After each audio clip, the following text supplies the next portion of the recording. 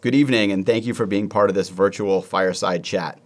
We have a really exciting program planned for you this evening. I'm David Sittenfeld, Director of the Center for the Environment here at the museum. The Centers for Public Science Learning and the Boston Science Common, including the Center for the Environment that I lead, are the museum's strategic effort to address science at the rapid pace of change across all of our platforms, leveraging content and innovation from people like our guest this evening, who I'll be introducing in just a moment. This is a wonderful and fitting event to start what I think will be a very special year. 2024 here at the Museum of Science is going to be the year of the Earthshot. It will be a 12-month spotlight on climate change with a specific focus on solutions and active hope for a sustainable and vibrant world. When we started to think about this event and who our guests should be, I immediately recommended Fabien Cousteau, a world-famous aquanaut, Oceanographic Explorer, environmental advocate, and founder of the Fabien Cousteau Ocean Learning Center and the Proteus Ocean Group. You will learn what all of those things are, I think, during tonight's conversation. And here at the museum, we were very fortunate to be outreach partners for what was called the Mission 31 campaign 10 years ago. You'll hear about that. And we were part of special programs and live remote chats with the aquanauts in their habitat. And it really made me realize this would be a wonderful way to kick off this event. Thank you so much for being here, Fabien. It's a real treat to have you, and I know you've already captivated the hearts and minds of some folks who got to interact with you today in the museum. We're going to start tonight with some remarks from our president, Tim Ritchie, and then we'll dive into conversation with some prepared questions that I have for both of our speakers. And I'll also mix in questions that we'll be receiving from you remotely through Slido. You can use the link that has been put in the chat, or you can go to slido.com and type in MOS Fireside Chat, all one word. And I promise I'll get to as many questions as we can in the time that we have this evening. So I'd like to start by saying hello to our president, Tim Ritchie. Thanks for being here, Tim. As I just mentioned, part of the objective for the Center for the Environment and the Year of Our Earthshot here at the museum is to accomplish a vision to educate on current science at the pace of change.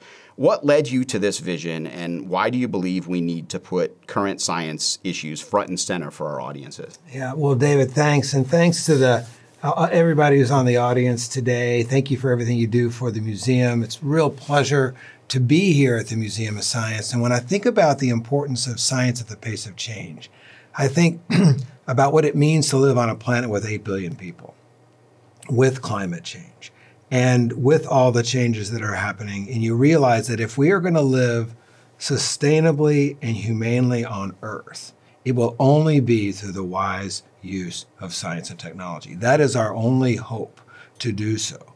And so we want to have people enthusiastic about current science and technology to help us live sustainably and humanely. And if you're not aware of it, if you can't see a place for yourself in it, you will be left behind. But worse than that, you will not be hopeful. And you used the word active hope just a minute ago. That, among other things, is what the Museum of Science has to bring to the world. That we as humans have the capacity to solve the problems we face in innovative ways. So we can be hopeful.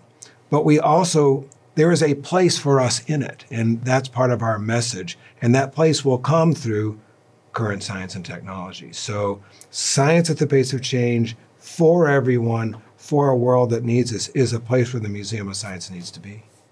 Thank you so much. I'm excited for the conversation, and I'm excited about where we'll go with these centers and specifically with the Year of Our Earthshot that I know we'll talk about a little bit later.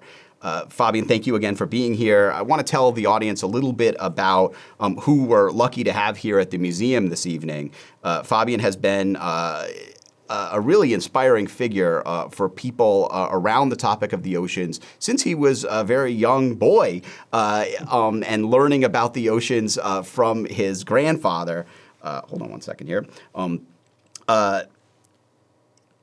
He was a explorer at large for National Geographic for his study of sharks. He was part of a multi-hour series for PBS called Ocean Adventures with his father, Jean-Michel Cousteau. And it's extremely cool to have you here, Fabien, because both your grandfather, Jacques Cousteau, and your father, Jean-Michel Cousteau, are recipients of the Museum of Science's most prestigious award, the Washburn Award. I did not remember that until I did some digging and found this out, that was named for the museum's founding president. So very exciting to have you here. In June 2014, as I mentioned earlier, Fabien and his team of aquanauts embarked on Mission 31, the longest science expedition to take place at Aquarius, the world's only underwater marine laboratory, which is located off the coast of Key Largo, Florida. And you'll be hearing more about his grand vision for a new network of underwater marine research stations soon. As I mentioned, the museum was lucky to be part of that. We had a really nice connection through my PhD advisor to another aquanaut at Northeastern University, Brian Helmuth, who I think is in the audience tonight. And this led to this collaboration and this hope that we would be able to work together. Mm-hmm. And you've been working on this through establishing the Fabien Cousteau Ocean Learning Center to fulfill your dream of creating a way to make positive change in the world. You've been quoted building on an idea that came from your grandfather. People protect what they love what they understand, and they understand what they're taught. How does that belief drive your work and your connection to the oceans? Well, first of all, I'd like to cheers to the audience. Thank you for your time. Thank you for your time, the most valuable and precious resource we have, next to water, of course. How does it not drive us? How does that statement not be fundamentally the underpinnings of why we exist and what we should be striving for? And by that I mean that, it's a very simple quote. People protect what they love what they understand what they're taught. Education is a fundamental building block from which we make decisions, from which we hopefully derive our passions, our thought processes, and so on and so forth. And hopefully it's a lifelong process. But education isn't, and I'm a prime example of this. I'm not a particularly was not a particularly great student, as you can probably gather from my teachers in the past, and I apologize for that. I love educators. But in some cases, or in my case anyway, I'm motivated very much by experiential learning, by the tactile feel, by the nature of storytelling, by really getting immersed in the journey of learning. And that's really how one carries away the understanding of the education, which is just as important as the facts themselves.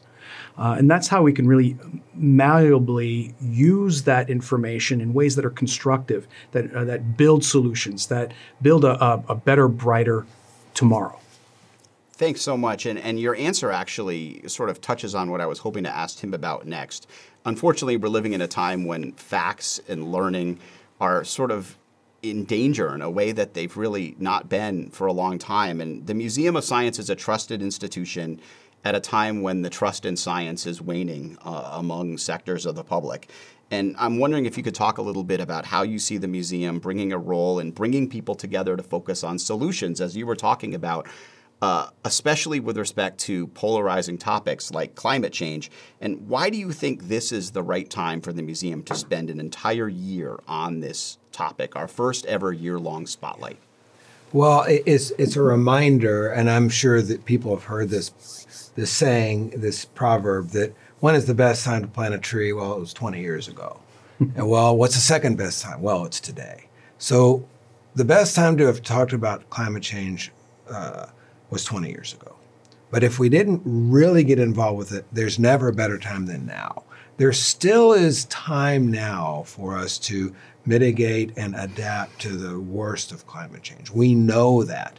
We know the clock is ticking, but we know that we can do something about it. And it really requires an institution like the Museum of Science that is really beloved by academia, by government, by industry, and the general public to be a place where people can think out loud and say, what kind of world do we want?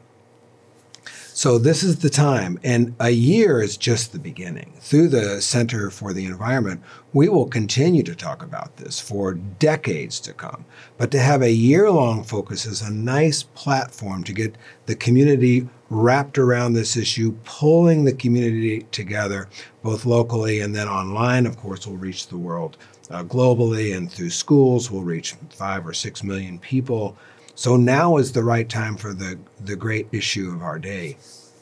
I think the other thing is that I do believe that the tide has turned, and that this country and the whole world is really not debating whether humans contribute to climate change. We're just assuming that this year, because I think that is generally accepted now. What people want is some hopeful way to see how can I get a great job in a green economy? What can I do personally? What can we do with policy? So I actually think the tide has turned, and it's in the favor of public opinion to take bold steps forward.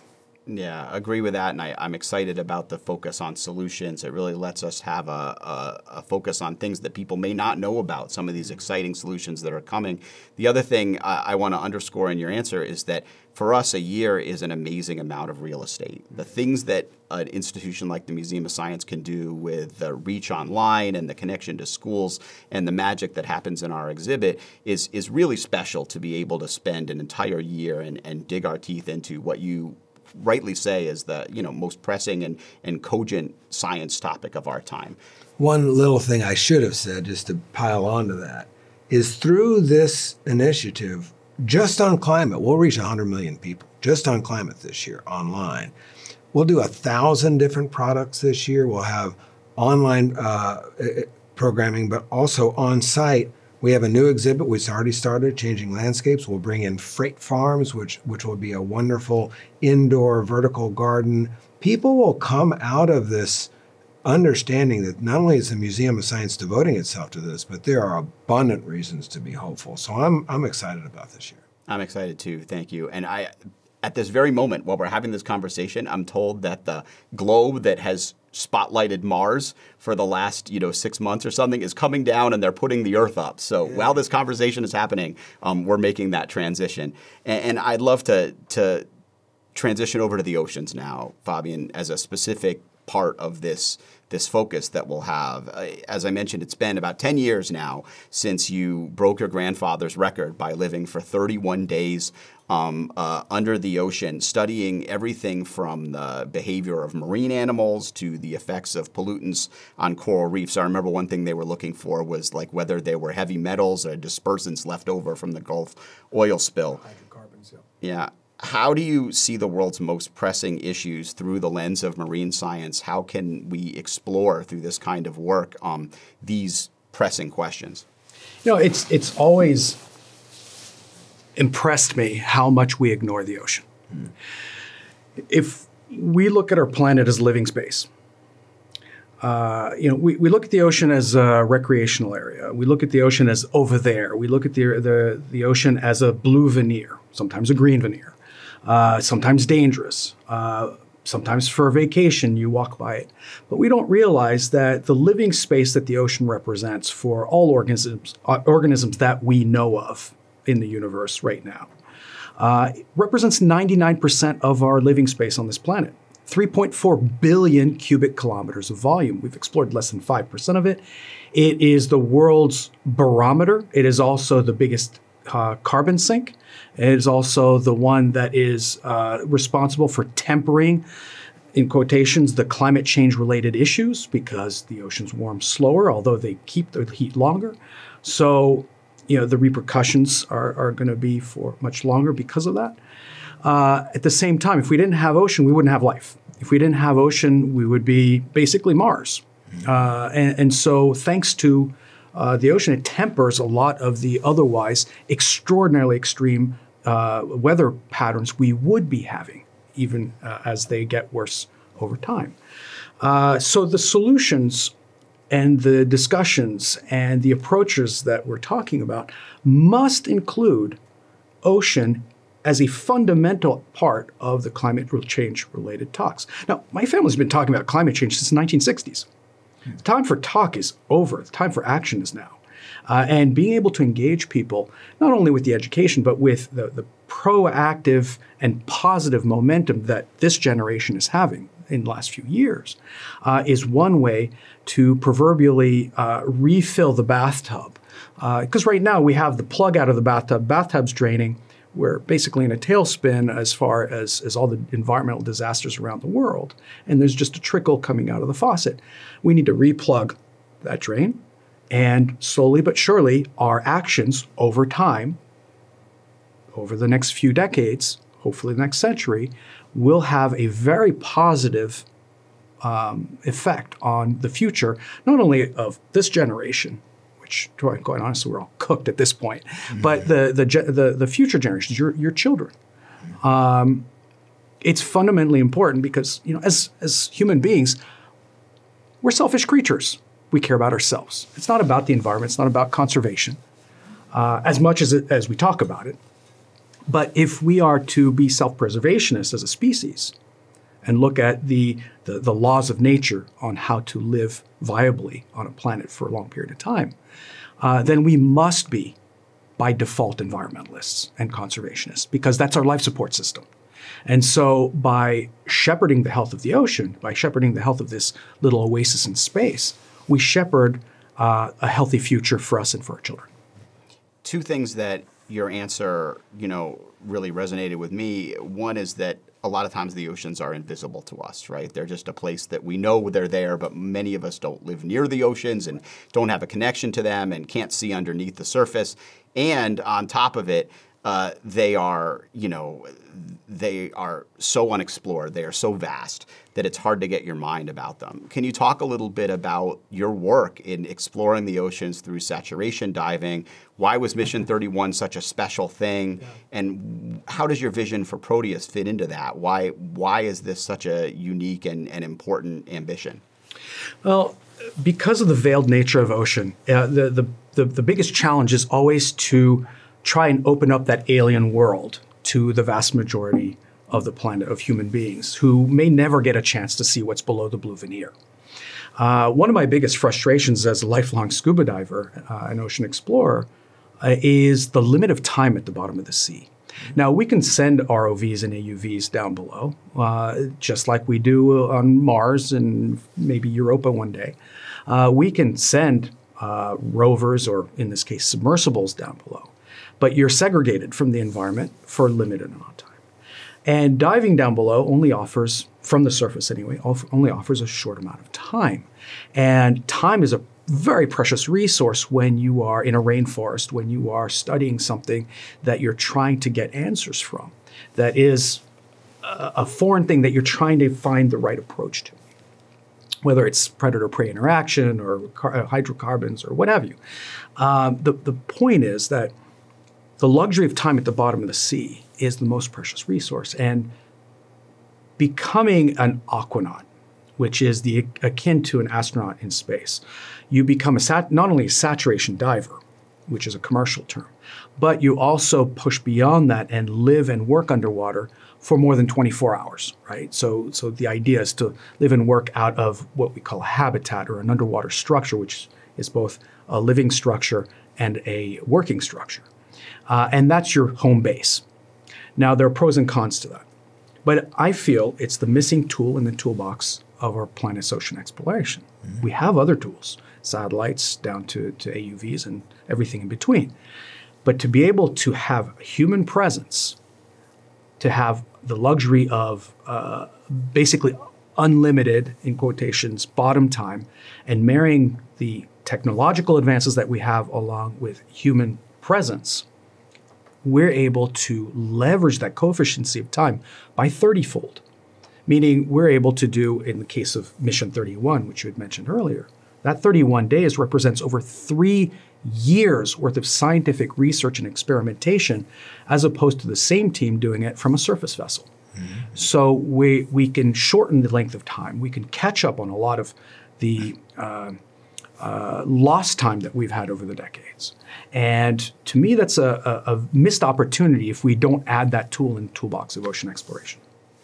Thanks. I think you're giving the audience an understanding of what it's like to be able to have this extra time. Anybody who's ever been diving knows that the clock is on the second you start going underneath the water, and you only have so much. I can imagine as a researcher, the ability to think of new questions that are afforded by this extra time and the opportunity to have a team of people in a place like you're envisioning is special. Can you talk a little bit about what Proteus is, how it will be different from the place that you lived for 31 days or any place below it, and what most excites you about this vision? Well, underwater habitats, first of all, for the audience, have existed in some form since my grandfather's Conshelf habitats in the 1960s, and then, of course, subsequently Sea Lab and Hydrolab and all sorts of other structures. But they've always been purpose-built or short-term deployment, and for specific reasons and locations.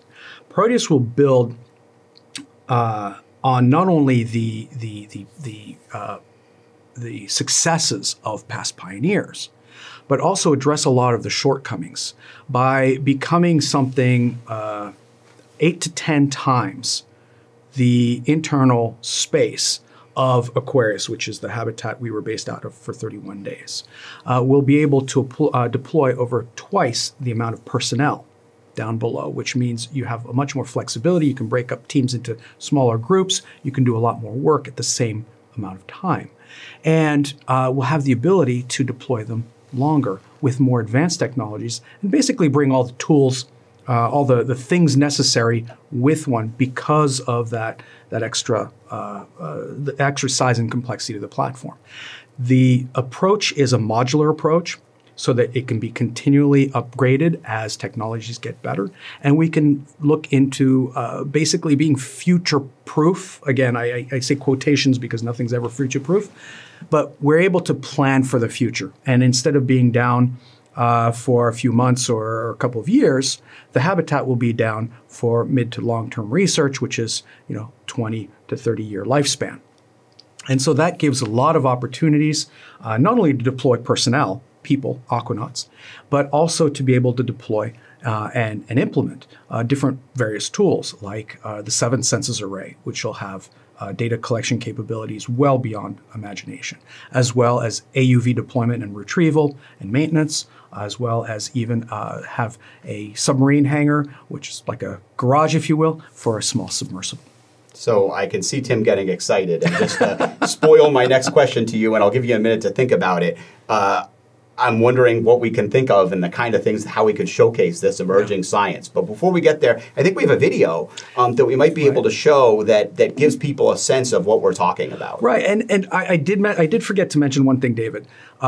As important as the science, the engineering, the technology, the math, the art, everything that comes into STEAM education and research out of a platform like this, communication, storytelling, connection with human beings around the world is as important, because science without the communication of the beauty, the fragility, the sexiness, the importance of the research falls short of what the goals should be. So there'll be a state-of-the-art production studio within the walls of Proteus. With that said, I'm a big proponent of video in this case. Picture is 1,000 words. So if we could see the video, that'd be great. That's great. Discovery, Roger. Go for deploy. Let's use some contact with a test 1. Before it was reality, 2, 3. the moon landing was just a dream. Okay, we checked all 4 systems. A wide-eyed idea that hardly anyone thought could come true. 3, 2, 1. Until it did. That's one small step for man. There was plenty of room for doubt along the way. Where we are strong and where we are not. But when a dream is audacious enough, We choose to go to the moon. nothing can vanquish it. They hold the key to our future on Earth. 50 years later, we're embarking on the next great mission, Go for deploy. led by Aquanaut Fabien Cousteau. A mission so daunting, it has forced many explorers to stand down. Inspired by their attempts, these brave men and women are picking up the torch. Meet the Aquanauts, who dream to live and work deep below the ocean's surface.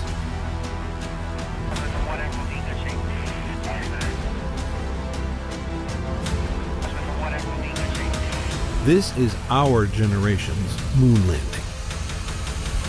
This is Proteus, the world's most advanced underwater station to accelerate the most pressing oceanic research. Together, we'll venture deeper into the place where life began,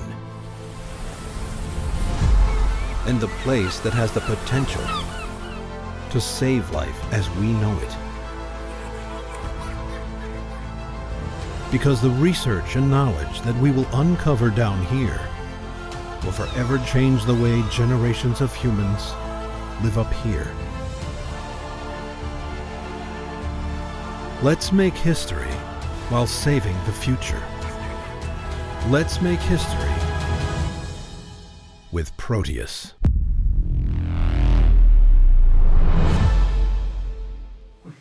So, Tim, again, I saw you getting really excited and just wondering from your perspective as a leader of an institution that is trying to take on science at the pace of change, how can you imagine this helping to further our work in engaging the public around this important and unifying issue? Well, it really does begin with a partnership, and to have a partner like Proteus, like Fabien, is where it starts. And then there's the technology. Can we get Proteus into the museum? And the answer is yes, through this production studio you heard about. And then at a much deeper level, which is how do we use that immersive experience, those capabilities that we have, to help people actually fall in love with the ocean, to as we said at the beginning, you cherish and protect what you love, but you don't learn. If you haven't learned it, you can't love it, because you don't know what you've never learned. So if we can immerse people in the ocean, if we can immerse them in Proteus, have this partnership, I think we can actually do a lot of good. And that people will say, wow, the world is awesome. And then they will see that science is awesome because it's solving problems and will want to be involved with it. That's how lives get changed. And I think that's why our contributors care so much about the Museum of Science, because they understand that the future rushes into people's lives when they experience something awesome. We see that clearly in our exhibits about space. We see that with dinosaurs. We'd also like to see it with the ocean, deep down into something that people really don't understand very well. But perhaps in this partnership, it can give people an exposure to something that they find to be wonderful. There's the ancient saying, the true saying, that wonder leads to wisdom. And this kind of wonder will lead to a kind of wisdom and a kind of excitement that I think can produce change. So I'm very excited about the possibilities for partnering with Proteus. Thanks. The immersion, is something that technology and education are beginning to enable for us, is the idea of letting people be far away, even though they're here in the museum, through experiences like our immersive room or the Arctic Adventure exhibit.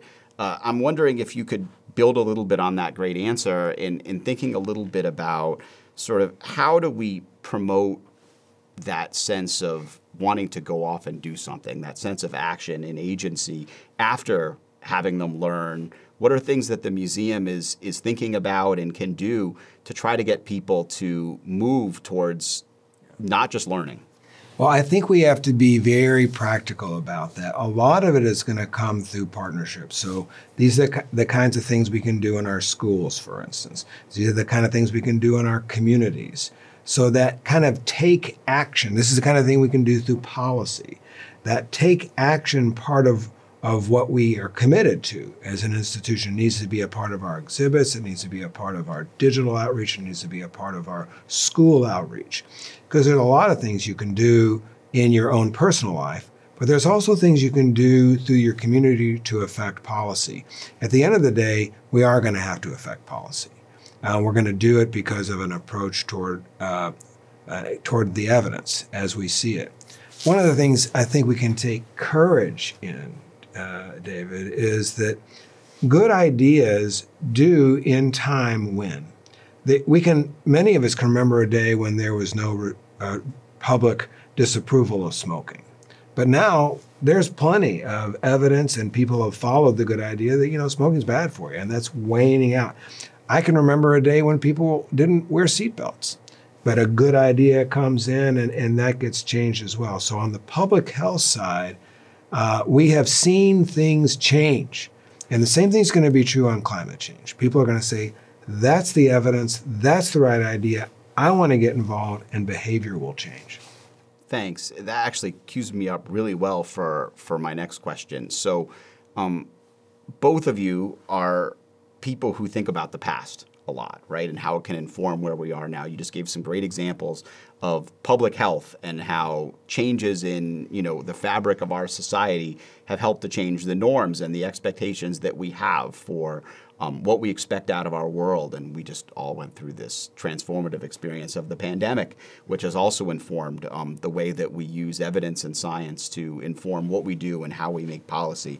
I'm wondering if there's anything you could mention, Fabien, that you just wished everybody knew. Something that we can point to in terms of data or evidence. This is a question that came from one of our audience members, that the museum could communicate, if we could do so ably, could make the kind of difference that Tim is talking about. Hope is fed by passion, and passion is fed by a sense of urgency, and changes in policies and things like that take time, as you mentioned, Tim, and it's only by implementing and supporting platforms like the museum, where it's an immersive experience, where you get people to not only understand but really enjoy it. I mean, I see your visitors here, and whether they're the young or the young at heart, they're running around from station to station and really loving the things that they are involved in, and they will carry that out of these walls and hopefully well beyond that in time. And that's what fuels that perseverance for doing those changes that are necessary, or the consciousness to make changes that are necessary, whether it's at home or abroad, or influencing communities or businesses. I mean, CEOs have kids too. And getting our decision makers to make the right decisions so that we can change the course that we've set for ourselves. To your point, as an example, there are so many things that plague us in our minds, and we can be overwhelmed with the crushing amount of information and stress that brings. I've got to say that the majority of the problems that we're facing today as a society, as a global society, as a species, stem from our everyday decisions as individuals. And so instead of looking at the global issues, we should start focusing in on the things that we can do in our everyday lives that don't necessarily cost anything. They're just a matter of changing our consciousness. Things like, and I'll be very selfish in here talking about ocean topics, but this pertains to anything. We need to change our language. For example, why are we calling the things that we eat from the ocean seafood? It objectifies something that has value, tangible value on many different levels, both environmental and other, and investment in the future. We should call it sea life. It's simple things like this. Single-use plastics. We're 5% of the world's population here in the United States, consuming over 20% of the world's resources. That's a huge waste. And it's in many ways, it's a subconscious waste, because we say we're throwing something away. There is no such thing as away. This is a closed loop system. It's a little ball in space. And so instead of thinking, oh, I'll just throw it away, it'll just disappear, think about what your action is doing. And if we can eliminate something like a single-use piece of plastic in our everyday lives, just one, imagine what 7.8 billion or 8 billion people and growing can do in a year. It's amazing what little things, little examples in our everyday lives can make cumulatively if we encourage our families, our community, our governments to make that change. Thanks. just a reminder to the audience, you can send in questions to MOS Fireside Chat if you want to, all one word. We got one here that I think would be great to hear from you about, Fabien, and it has to do with a little bit poking on this idea of like different science and different kinds of outcomes that Proteus and research like that can enable. What are some of the things that you're most excited about in terms of being able to learn from doing this kind of research? And are there ways that the Museum of Science could be helpful in telling that story too? Oh, absolutely. I mean, the Museum of Science is the land-based platform that can connect the visitors with that virtual experience, that immersive virtual experience from afar, right? You don't all need to go down to Proteus to experience what we're experiencing, at least not on that kind of level, on a virtual level.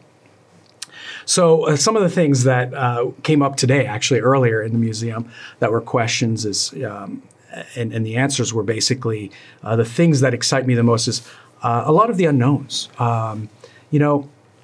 Before Aquarius, before that 31 days, the frustration of being a scuba diver is just when things start getting interesting, you have to go back to the surface. By being able to go out every day in the same water column, same area, the species, the animals that call it home, at first see you as an alien, a threat, and eventually getting used to you, you start being part of the ecosystem, and they start acting naturally. So all of a sudden you see behavior you'd never seen before. I mean, I've been diving 50 plus years. And a lot of the things that we saw down there we just never saw before. The spotted eagle rays, for example, swimming around the habitat for the full 31 days being curious. At one point, we stopped paying attention to them, and we were doing experiments on the reef, and they would come down and dive bomb us and slap us on the back of the helmet, presumably becoming jealous that we weren't paying attention. Certainly anthropomorphization. But the point is that what I'm excited about, I'm excited to push the limit of saturation or aquanaut diving for much more than a month in a platform that allows for a community to be tested on, both physiologically and psychologically. What does that do? As an extreme environment, as a small enclosed environment, an isolated environment, how does that affect that small community underwater? So on the human level, it's really interesting. And I'm sure that also applies to a lot of things for outer space colonization and so on. On the robotics level, how can we push a lot of our technologies and learn from biomechanics and adapt those things underwater, right? It's an extreme environment. So you're really throwing your experiment into probably the most extreme circumstances to see if it survives. That's pretty cool. The sensors, how can we tweak the sensors to be more accurate, more adaptive, integrating AI into a lot of the raw data streams, and connecting some of the youth who may be watching these live streams from the bottom of the sea and formulating their own experiments in real time right here in the museum, for example, by taking those data streams and creating these new citizen science experiments as we talk, and then interacting with the aquanauts at the same time, going, wow, I never thought that's really cool. And so there's a myriad of different possibilities that really excite me, beyond, of course, finding a new critter or getting down deeper and all those things and finding out about some of the fundamentals of cold water upwellings and being in the mesophotic zone, which is really cool at night, and looking at some of the deep sea creatures that come up. And all those things are amazing. But really being able to connect with people on land and having them be part of the journey, part of the experience, part of the adventure, I think really helps connect science with the average person. Thank you. Tim, I'm wondering if you could talk from the perspective of someone leading an educational institution that, as you say, is focusing on new kinds of topics that maybe were not always the go-to for science centers. We're still going to keep teaching Newton's third law to young people. We need more scientists and engineers. But when we get to topics like the vaccine or we get to topics like climate change, we're going to have to think hard about, especially at scale, engaging hundreds of people, like you said, reaching people who may not be self-selecting to this kind of science education. One of the folks online is asking, how we can plan with, they say, reasonable opinions across the political spectrum, and what opportunities are there for us to do a kind of education that is needed for our society? It's a great question. It's a very full one. Once again, I think it's the kind of thing our donors care about because they understand we have to be common ground. We have to be common ground on everything, even on the vaccine. But what does that actually mean? And what is the sort of acceptable range of diversity of thought? And so I think it's important for us not to use the phrase follow the science. I think it's important to use this phrase, follow the evidence, so that we can enable science to grow and to change. And so if we have an issue like climate change, for instance, it is important to have diversity of thought, not for diversity of thought's sake, but to have actual questioners who maybe question a climate model or question something that's actually a useful question to ask. And the useful questions to ask always change. But if you get too set in your ways on a particular model or a particular theory, a particular version of science, then you've missed out what science is, because science always questions itself. So I think the important thing in terms of diversity of thought is not diversity for diversity's sake. Like, we wouldn't have a flat earth person give a talk at the Museum of Science. We wouldn't do that. But if there were a true question about, a climate model or something about the ocean that was a true question, we would want to have this be the place where we genuinely engage with scientific debate and discovery.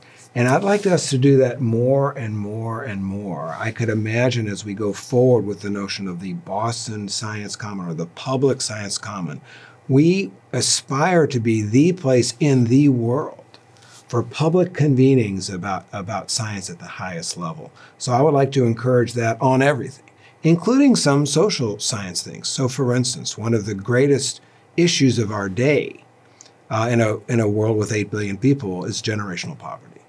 Well, we know the key to get out of generational poverty is going to be a great workforce among them. A great workforce is going to require the great use of science and technology. So we bring even social scientists, even economists into the Museum of Science to debate how do we overcome the problems we face. So I'm very excited about diversity of thinking insofar as it leads to a better result. That was a hopeful answer, I think, and I'm excited about the opportunity to highlight hope, as you've talked about a few times. What, as an educator, gives you hope when you hear stories like someone who is establishing an underwater habitat that may be modular and global, the idea that there are going to be aquanauts around the world diving, living under the ocean, exploring these questions, and coming up with new questions for us to explore? What gives you hope about that? Well, Kennedy said it himself in that speech at Rice University. The part that we didn't hear in the clip was that he said, "We choose to go to the moon not because it's easy, but because it's hard." And that in the doing of this thing, there will be all these other things we're going to learn. So the audacity of the Proteus project, the hardness of it, will produce all sorts of things that we can't even begin to think that we will learn. I'll give you a current example of that, of a project right out of MIT. So Commonwealth fusion is a nuclear fusion technology that's going to change the world. But even if it doesn't, which I believe it will, already many, many discoveries have been made in the doing of this hard thing.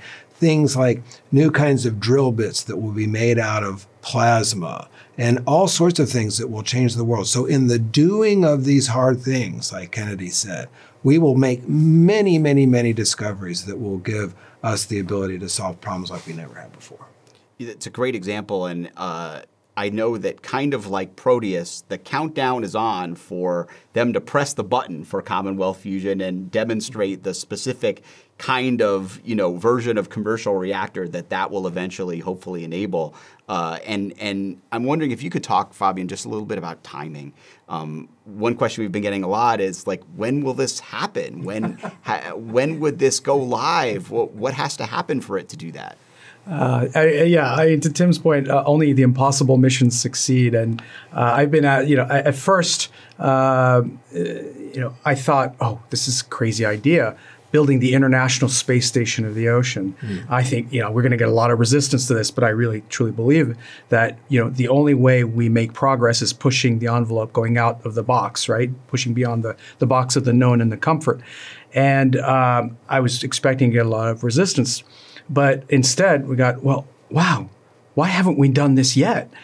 So that's very encouraging. And that's a lot of fuel that we've had through this trajectory of rather interesting challenges to build something as complex, even though it's based on reality and past experience. What we're implementing are the latest and greatest in technologies, latest and greatest in approaches, and also, you see, certain flexibilities that simply weren't afforded before. So, and of course the whole COVID issue, like everybody else, was another challenge. But despite that, the trajectory is leading us to a completion of the build end of 2026, and hopefully an installation by Q4 of 2026, at least in Curaçao, and a deployment of the first mission by Q1 of 2027. That's if we continue on the pace that we're at, and I'm feeling an acceleration of that pace, we'll be on schedule for that sort of deployment, which is really exciting. A little nerve-wracking. I got to get my team ready. But, so I do want to note one thing. This is not a structure that we're building just for us. As a matter of fact, once the first mission is done, the idea is really to invite experts and people who can use this sort of platform to actually become tenants in this platform, regardless of where they are. It could be for biochem. It could be for a lot of different kinds of research. It could be for different analogs. But the point of it is this needs to be a common or communal good, a little bit like the United Nations intellectual pool, right? Because without that kind of thought process, we're never going to get out of the situation we're in, globally speaking. So to be able to have a unifier of sorts is vastly important. And I truly believe that in order to make change, you have to lead by example. Thank you. We're getting towards the end here, Tim. I'm going to give you the last moment in just a moment. But my last question is really about hope. We've talked a lot about hope today and the importance of it, both in the audacious goals that we set for how we learn about the world. And hopefully it's clear to the audience now why we thought Fabien would be such a fantastic speaker for our Year of the Earth Shot, right? The idea of the Earth Shot being the moon shot for our environment, being the chance for us to do it, and Proteus as an example of that. Unfortunately, the topic of the oceans and the environment is sometimes challenging to be hopeful about. I mean, plastic pollution and the scale of the challenge ahead of us. What keeps you getting up every morning? What gives you hope? What makes you want to continue to do this work? That's the eternal question. What recharges my batteries every day is when I look into the eyes of a child. That gives me hope. Be the hope that you seek, right? It's very easy to be depressed. It's very easy to say, oh, someone else will take care of it. That's not true. It's not going to happen. Be the hope that you seek. Be part of the solution. And what we found, even in the ocean, is when one person, one community, one country starts with those proactive movements, we see a positive change in that environment, whether it's creating a marine sanctuary that's off limits that becomes a regenerative area, or whether it's a cleanup, or whether it's changing the different processes of manufacturing or what have you, or consumption. All those things affect positively that circulatory system of life we call ocean. But it's not something that we can just rest back and say, oh, thank God, Cousteau is taking care of it. Oh, thank God, Tim's taking care of it. The Museum of Science is taking care of it. That's not going to happen. It has to be a communal effort. Join the proactive movement, and that breeds hope because that breeds positive action and positive results. How do you fill a bucket? One drop at a time. And that every action, every positive action that each one of us takes, each one of you takes, is how we're going to get into a much better space that we can give back to our future generations all those beautiful things that we've taken for granted. Fabien, I want to thank you for the time that you spent, not only in this program, but all day here. And we spent some time recording in the studio this morning. And afterwards, you gave a talk on the floor of the museum on what is normally going to be a pretty dead Wednesday afternoon. But it was amazing to see, something like 100 people in the Blue Wing to hear your talk. And many children were there. And I saw the hope. I saw and felt the excitement about this audacious undertaking and how we can, do big things and take on big problems with hope in our hearts and do things that are needed for the next generation for us to live sustainably. Tim, I'm going to give you the last word here, and I'm wondering what makes you hopeful, both from everything we've talked about and for our Year of the Earth shot coming out of this, really what was the first program in this year. Thank you for that. Thank you for coming. Actually, there's some really practical things. There are actually many, many, many reasons to be hopeful. So I would really encourage people, if you haven't gotten it, just to get on the Project Drawdown website or to get the book, Project Drawdown. There are many reasons to be hopeful. You might be surprised to know that the cost of kilowatt hour per hour of sustainable energy from wind and from solar is basically on par with fossil fuels now. People said that wouldn't happen. It's here. Commonwealth Fusion is going to press the button on fusion technology in 2025. We're going to see change. So my point is, actually, there are abundant reasons to be hopeful, but you have to surround yourself with them. Surround yourself with the abundant reasons to be hopeful. Realize that there is a possibility for a true green economy, truly a green economy. Remind yourself that things like cities make sense and public transportation makes sense.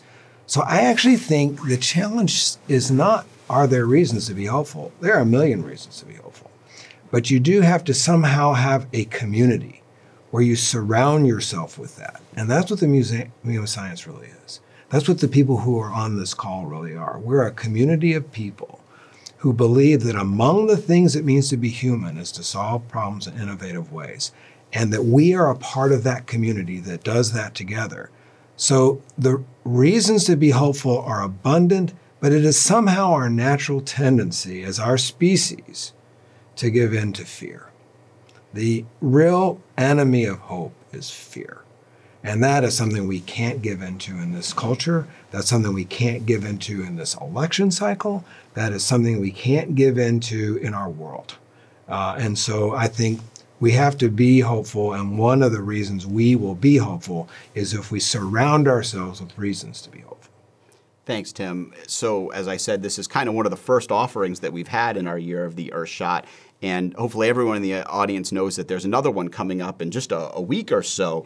I was walking with Fabien through our beautiful new Changing Landscapes exhibit, which, if you haven't seen it, highlights potential impacts of climate change on 4 World UNESCO Heritage Sites through the lens of 4 different hazards, and focuses on innovative and creative ways that people are working to protect those heritage sites and also the people that live near them through creativity and innovation. And I felt hope looking at what people are doing and the power of immersing people in an idea and walking through that exhibit today. Just as I saw people hopeful in the talk that you gave in the audience, you felt the optimism and the hope and the creativity of the people that were walking through that gallery. I hope I'll see many of you who have been watching in our opening event on the evening of the 19th.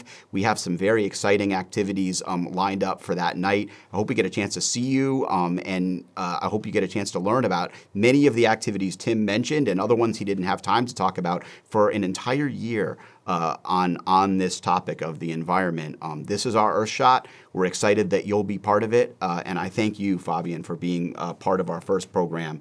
Really an honor to have you here. Absolute pleasure, and I look forward to many, many more conversations with you, and all the best for 2024. Thank you so much.